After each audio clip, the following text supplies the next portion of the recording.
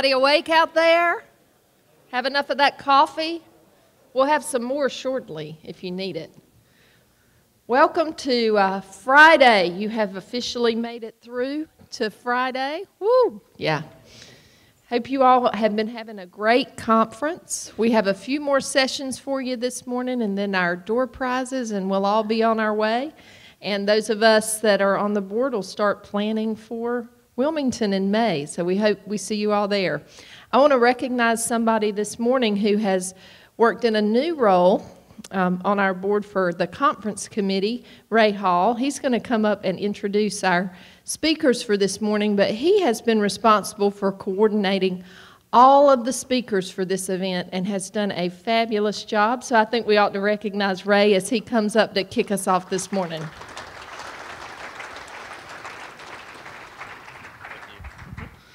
Well, thank you. Of course, the whole board and all the committees work very hard.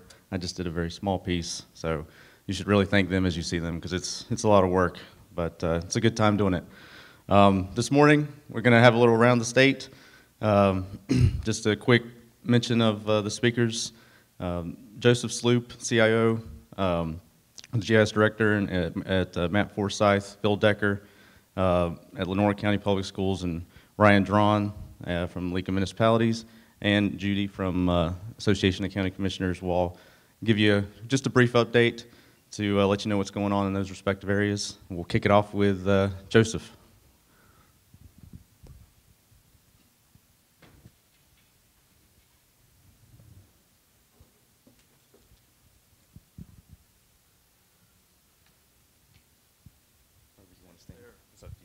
Okay, I'm gonna just roam around because I'm just always hyper, and I've been up since 5 with my 2 little kids, so I'm gonna just walk around a little bit, make it interesting. I don't have any slides, so just move around a little bit. We appreciate the opportunity to be part of NCLGISA as a GIS group. A lot of you either supervise GIS individuals or are GIS individuals, and so I just personally want to thank all the IT folks who really support us in what we do and help us. I work with a couple different IT groups, and I'm telling you what, they're some of the best in the state, and I appreciate them, and I know this group is amazing. Some of the things I want to update everyone about state-level GIS is the statewide imagery program. Most people are familiar with that. You get a new ortho data set every 4 years. That's still going very well. They just completed the Mountain and Piedmont region. So that data set will be delivered early 2015. It will also be available for download on the NC One Map site. If you haven't checked that site out, please check it out. There's tons and tons of data sets that are out there for free for download. Great place to go and get geospatial data. The other thing is the state is working really hard with creating a couple of statewide data sets addressing street center lines and tax parcels. All of these are huge data sets from every county. I mean, that's the backbone of most GIS. And so as these projects progress, your GIS folks will be getting emails from the state, or possibly you, if you're the representative, asking for data sets. So I'm just asking, please support these projects. They're going to be great. They also help with, for example, Forsyth County, we have a couple fire districts that run into other counties, and so I need center lines from other counties to be able to complete some of the analysis.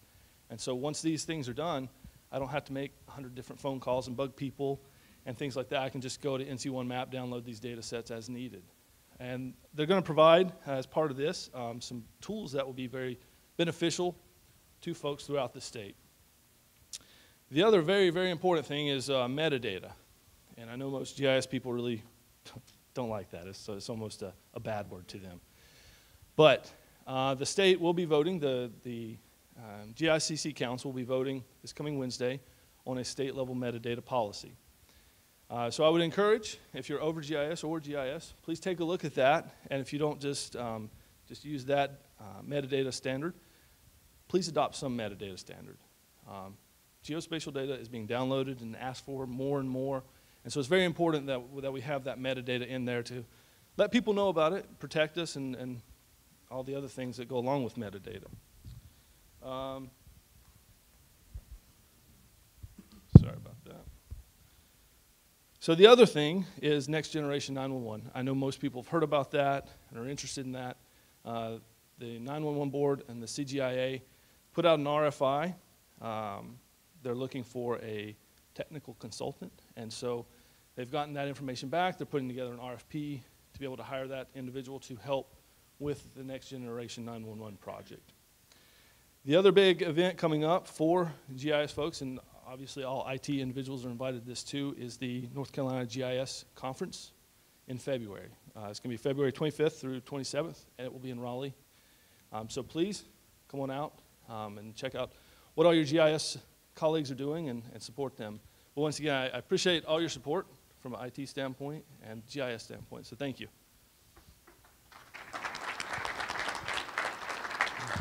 Thanks, Joseph. Here's Phil Decker from Lenore County.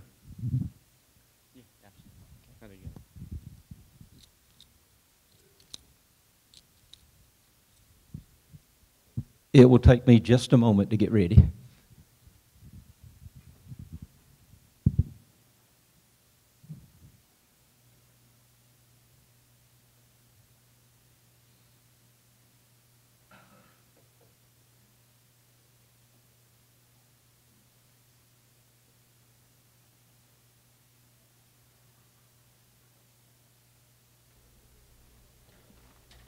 Good morning. It's good to see all of you here this morning. And Joel, we're ready on the slide if you're ready to switch. I'm going to talk to you a little bit about K-12. And a big thing that's affecting K-12 is changes to the E-rate program. And I know many of you probably don't know what the E-rate program is, but if you look at your phone bills, you'll see that you pay a USF charge. It's a tax on every phone line. And that little bit of tax is collected all over the United States and pooled into a pot of money that is handed out to school systems to fund connectivity issues. And this year, the FCC, the new chairman, decided he wanted to change that program. And so now we're facing something called E-rate 2.0. which is a major, major change in how E-rate has been structured. And so going forward, there's going to be some short-term pain. There's going to be some what were previously called Priority 1 services that are no longer deemed broadband connectivity. Things like website hosting, texting, some data plans, cellular phone data. Those things are not going to be covered going forward. The voice telecommunications, our cell phones that we have, and our voice over IP systems that we're putting in, that we have started putting in because they were affordable due to the fact that E-rate paid a huge percentage of what the school systems had to pay to have these services. And I already mentioned the cellular data. They're narrowing that focus down. So the fact that I have cellular data on my cell phone today, and I have cellular data on my iPad today, those things are being phased out. And as that happens, school systems will have to make a decision on whether they can continue to fund and finance those things. But the reason for this, the long-term gain in what they hope to achieve, is greater broadband accessibility for schools. What has happened in the past is they had this thing called a 2 in 5 rule, where you couldn't get money for internal connections but 2 out of every 5 years. And because there wasn't enough money to go around, you had to be something called a 90% discount school, which meant that 76% of your students were eligible for free and reduced lunch. And if you had that many, in other words, you were a high poverty school, then you were considered a 90% school. And the 90% schools were the only ones that were funded. That money came out first. Well, they still didn't have enough money collected to fund everybody. So for the last 2 years, no school system in the United States has received any discount money for doing internal connections. And that is creating a problem with being able to serve all the students with all of the one-to-one programs that are being implemented. So what they have decided to do, if they have decided to use pretty much all of the money to fund the connectivity and the infrastructure. So they're targeting $1 billion annually for Wi-Fi equipment in schools. The funding is going to be handed out according to a national formula where it will be based on $150 per student. If you have 60 students or less, then it's going to be done by the school building, an amount of $9,200. The FCC is projecting that it will take $5 billion over 5 years to fund all of the applicants' Wi-Fi projects. That probably is not going to be enough money, but that's what they're projecting. They are also streamlining the application process and some of the procedures that we have to follow to make application for this funding. They have 3 goals in mind. The first one is internet connectivity. If you look at some of these numbers, you may think that they're pretty staggering when you think about what you have in your shop. Internet access of at least 100 megabits per second per 1,000 students. So in our school system, we have just over 9,000 students. That's 900 megabits per second internet connectivity to the school system. Right now, Lenoir County Schools is at 250 megabits per second. The long-term goal is 1 gigabit access per 1,000 students. So then we will be talking about 9 gigabits long-term. Internet connectivity coming into our school system. So the numbers are sort of astronomical, and they look big. And I know a lot of you may have 50 megabit connections or 100 or maybe 200 or maybe more into your local government. These are staggering numbers that they're talking about, the long-term goals. And libraries, most of you have libraries in your counties, and I don't know if the libraries fall under you as a local government or if they're self-standing, but libraries also qualify for this funding, and they have to make application too.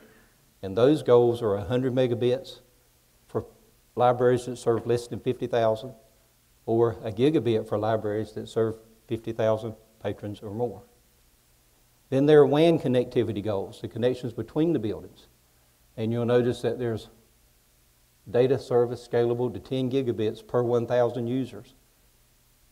Now again, when you say 9 times 1,000, that's 90 gigabits WAN connectivity. And the FCC assumes that if you've got a fiber connection, which our schools have fiber, they're all connected by fiber, that you can easily scale that up to 10 gigabits. We do have 1 gig circuits now. But 90 gig, how much is it going to cost for the equipment to have that? And then on your libraries, if they're connected by WAN, they also will be measured, and they need to have scalable service up to 10 gigabits. They have no short-term WAN connectivity goals. These are all long-range plans that they are looking at ways of funding. And then the internal connections. If you get that connection to the school, you have to get it into the classroom. Well, it's kind of interesting that they've set no goals for that at this time. They're going to be surveying schools and determining the sufficiency of their LAN WAN connectivity. And I can tell you from experience that as we move to a one-to-one project and we're talking about having 25 to 30 devices that we own in a classroom, and then the students bring their cell phones in, you're looking at 60 to 70 devices. And we're in the process of putting access points in every single classroom. But our infrastructure is 10-100. And that's not good enough. We need gigabit connectivity to every one of those access points. And when you talk about 802.11ac, you may need 2 gigabit connectivity, 2 1 gigabit LAN connections to each access point. There are changes in the discount calculation, which determines how much money you're reimbursed. It used to be that you could do schools individually, and if you had 5 90% schools, you could make an application just for those 5 schools. Well, going forward, it has to be done district-wide. And one of the most interesting things I think that's happening is that if you have library, your library system has to use your school system discount rate. And based on where your main office of your library is, that's what determines what school system discount percentage they use. There's also changes in the rural and urban classification. A lot more of North Carolina schools were considered rural, but now they're changing the way that's calculated, and some are going to be in something called an urban cell, and it's going to change the discount that you qualify for. You used to be able to do income surveys, and when you took that survey, you could project, based on the number of surveys that were returned, how many students qualified for free and reduced lunch. You can't do any projections anymore. Whatever surveys are turned in, you have to use those numbers. So if you collect 500 surveys and 70% of the surveys are returned, you're not able to project out over the whole school. So that may cause a drop in the discount percentage. And then there's something called the community eligibility provision. And with that, and Lenoir County actually qualifies for that, and so that's what we're going to use.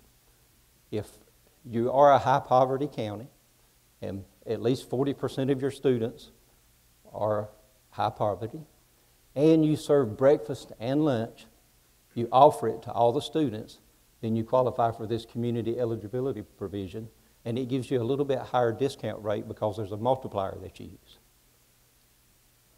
So the main changes, the priority one, which used to be all the telecommunications, that was your phone service, your cell phone data, cell phone plans, internet connectivity. They're changing the name of that and calling it Category 1 instead of Priority 1. Why? I don't know. There are newly ineligible services. They are phasing out voice services over the next 5 years. So 5 years from now, no cell phone plans, no VoIP, none of that's going to be covered. Wireless data plans are going away. There is a bidding exception for certain bundled internet service, but that service level is way below what we use in the school system, so I don't see how that's going to benefit. And you cannot bundle end-user equipment. There were cell phone companies that said they bundled their cell phones with the plan and you didn't have to pay for them. The FCC says no, can't do that. The Priority 2 changes, it's now called Category 2.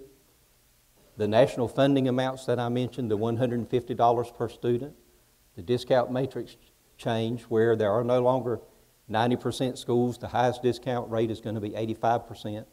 And what that means, for those of you that aren't familiar with that term, if I pay my phone bill, my internet connectivity bill, and I'm an 85% discount, I only pay 15% of the bill. The Universal Service Fund pays the other 85%.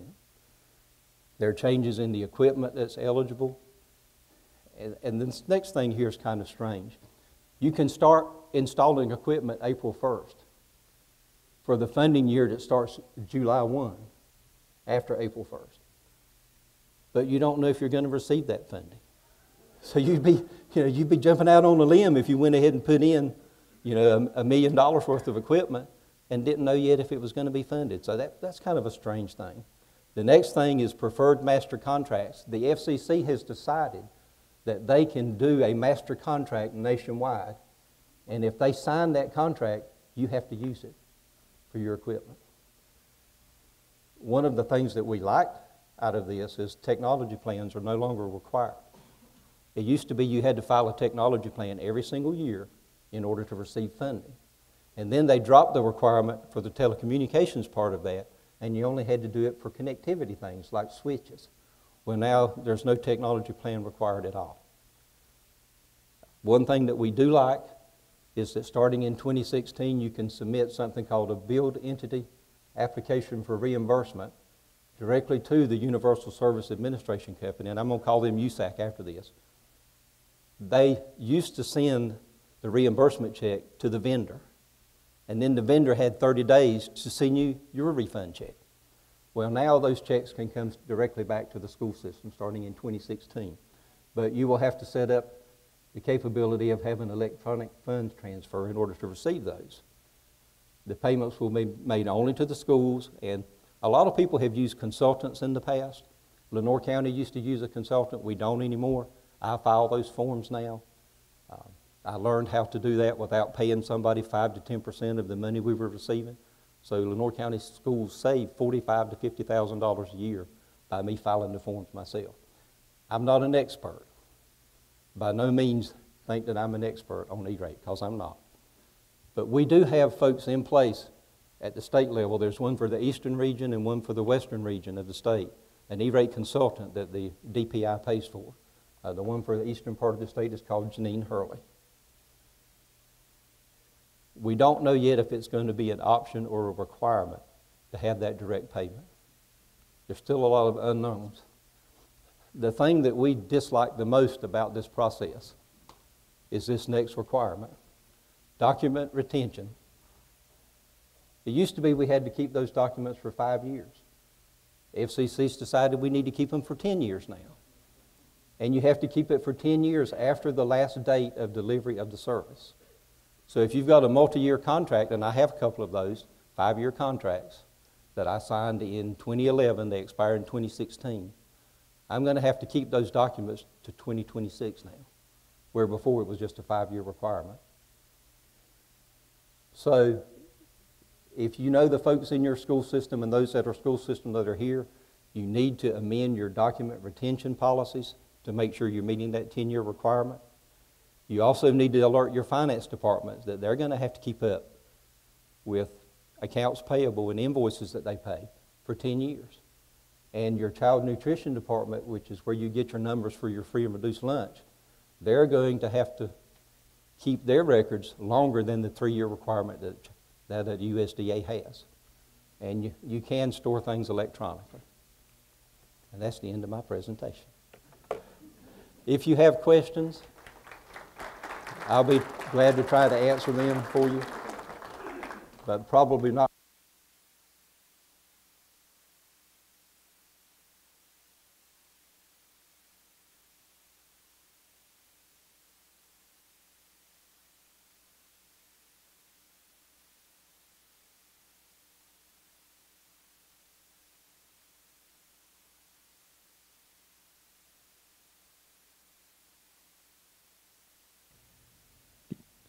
Okay, good morning.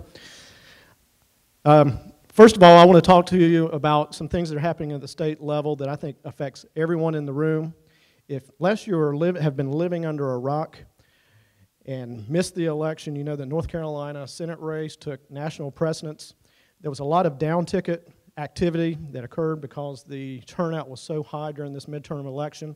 So you've heard Tom Tillis won the U.S. Senate race. On the House side, the Republicans picked up 3 seats, so it's actually a 10-3 contingency they're sitting to the national level. At the state level, you can see here on the chart, there was actually a net 3 decrease on the Republican side. However, they maintain a supermajority in the House, the North Carolina House. Also, on the Senate side, it's, I think, 34-16 majority for the Republicans. So what that means is, since 2012, there's been a Republican majority in the House, Republican majority in the Senate, as well as a Republican governor. So these are veto-proof majorities in both the House and the Senate.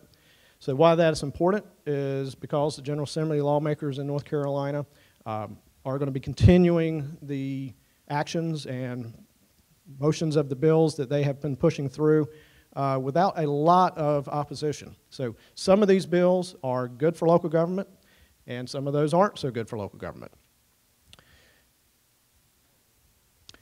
So just a recap of the 2014 General Assembly session, just by the numbers. They met 60 days, 2,100 bills, a little over 2,100 bills were filed over the 2-year period, 468 bills lobbied.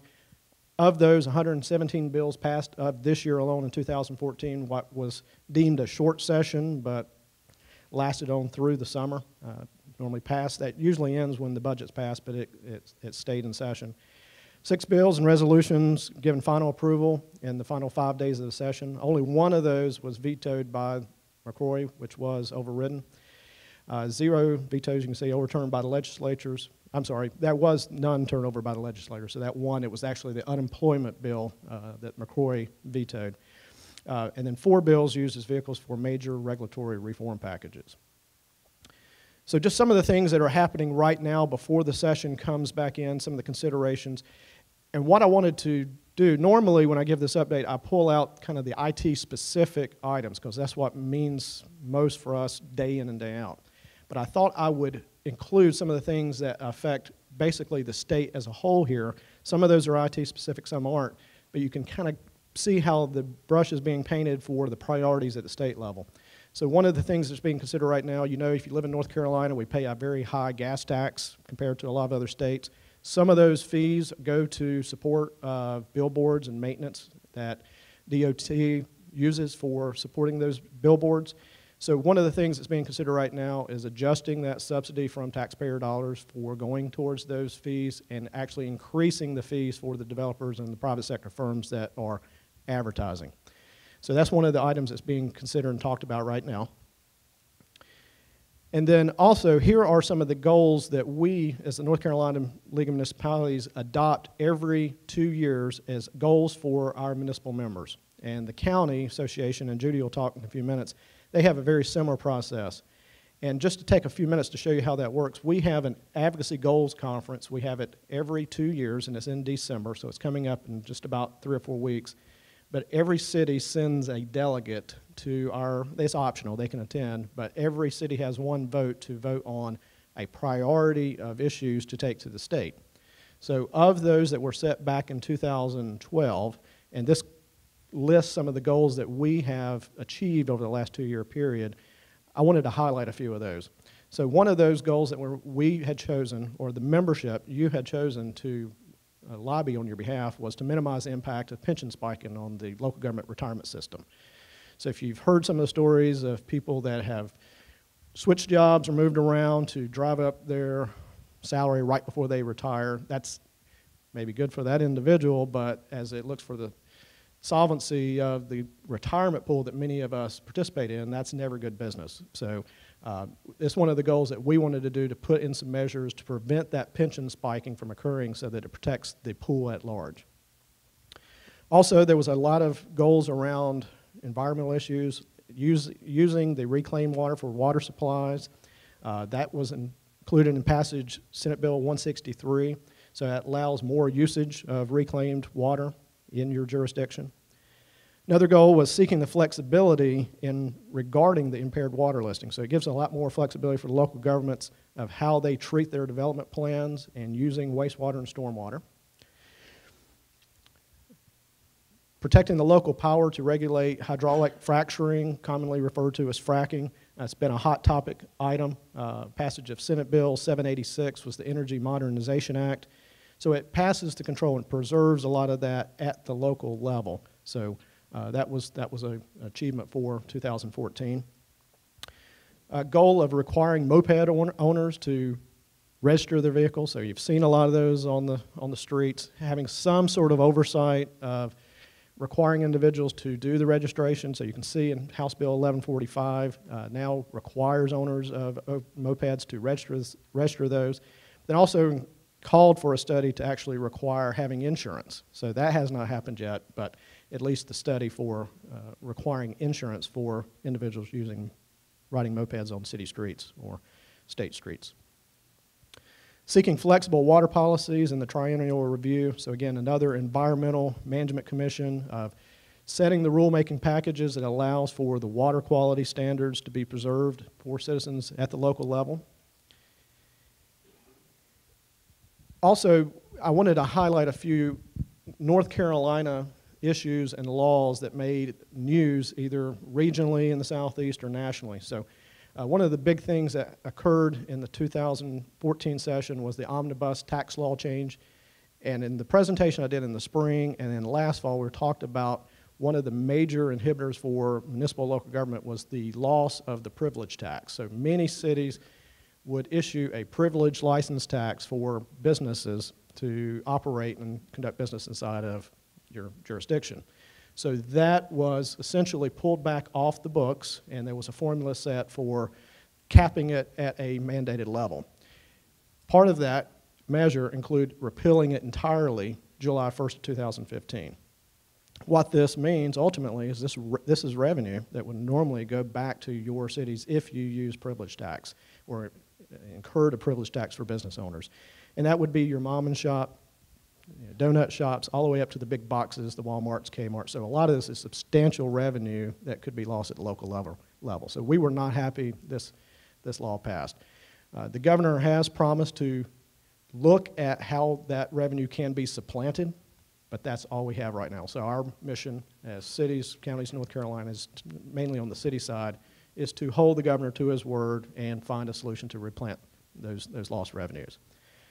You can see there's a little snapshot from Fox News on the second one there, Senate Bill 729, the coal ash management. Many of you have heard about the coal ash issues.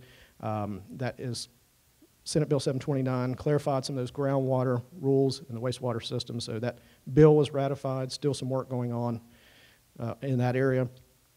House Bill 369, criminal law changes. So many of you have heard about the e-verify requirement. So there was some stipulations in there about small contractors and putting some undue burden. So this was a bill that we think is good. It was ratified, that takes a little bit of that burden off of managing small contractors and certain purchases.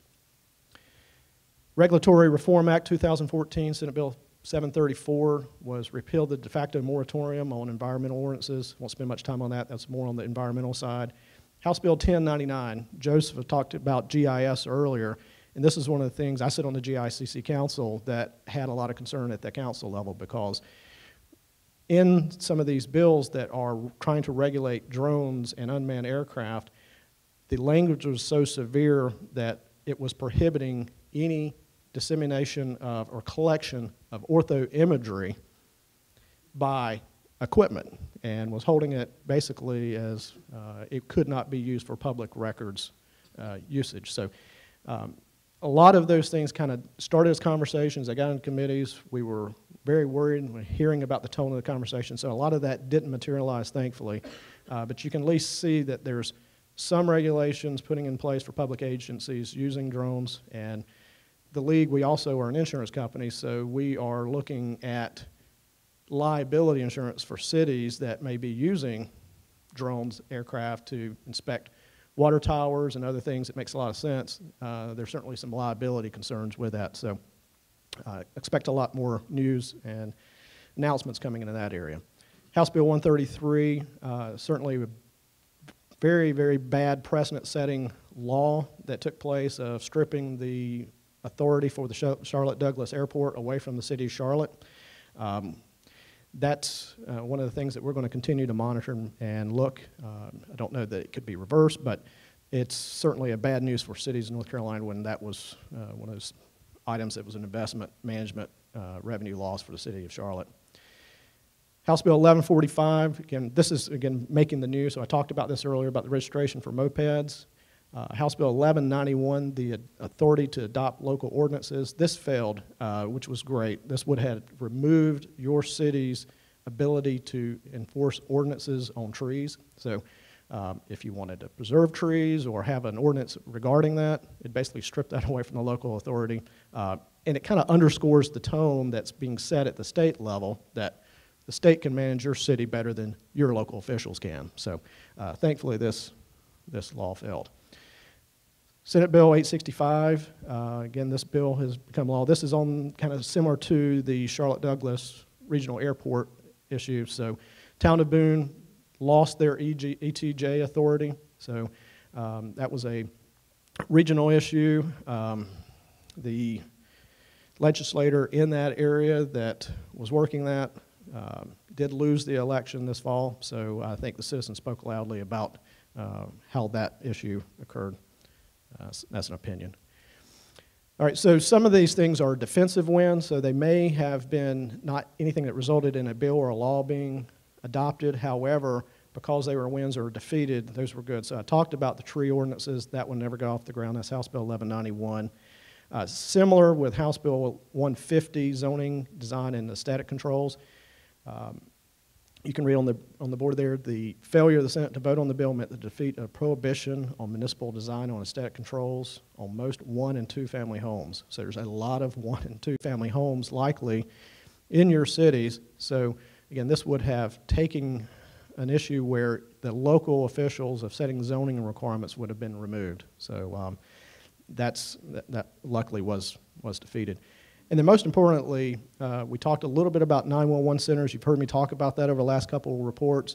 If you maintain a PSAP, either at the municipal level or at the county level, there's been initiatives about mandating a backup facility and maintaining a backup infrastructure to support data being migrated over to the backup center. Good principle, and I think all of us in the IT world agree that having backing up the data is good. However, the funding of that and pushing that down to the local level of mandating you to build the facility without having some other support is something that we haven't worked through. So we're always worried about unfunded mandates. So this is something that did not materialize in the 14th session, but I think we'll be back this year in 2015. So with that, I think I'm going to turn it over to Judy Ryan for a few words.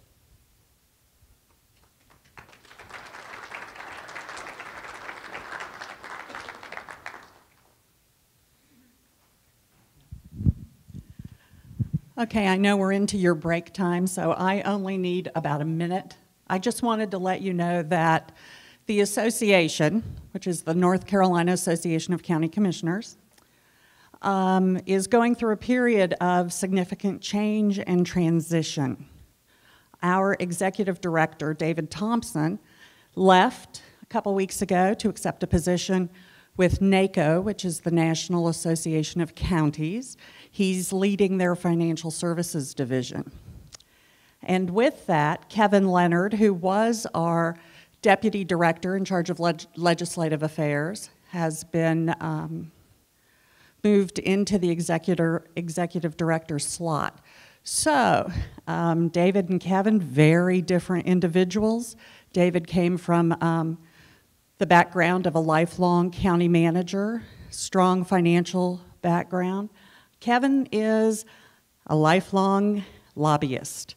So we are anticipating significant change within our organization, some of which has already started with staff realignments.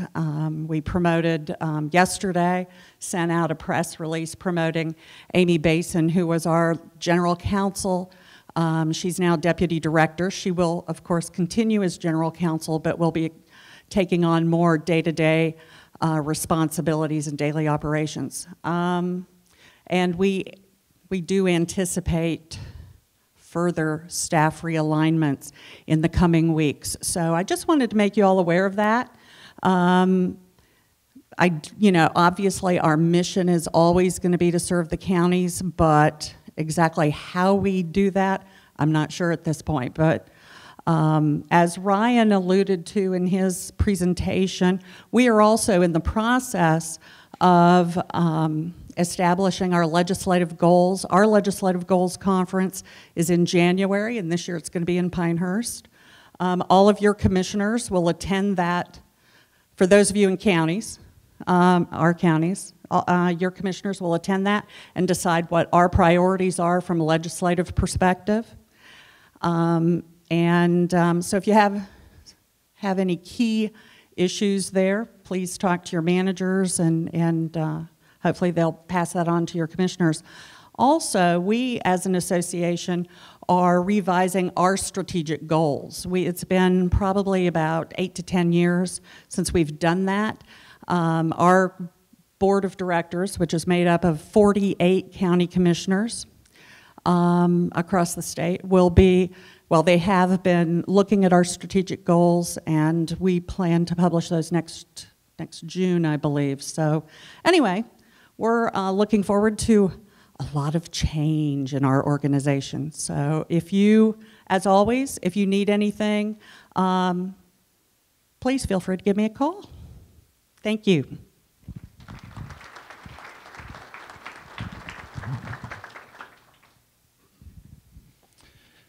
Thank you, Joseph, Phil, Ryan, and Judy for coming up. We always need to touch base with the other sister organizations and make sure that we're keeping in touch with the state and local governments. We just want to remind everybody we have a break here in just a few minutes before the last general session. You have your programs. We want to take your programs out, fill out the surveys for us. Jason will be at the back of the room and maybe a few others. Just look for them with the boxes. Fill out the surveys. You'll turn those surveys in, and then you'll also turn your badges in at the same time. That's what we'll draw with is off of our badges. But turn in the survey to receive that. And thank you, and we'll look forward to the general session in just a minute.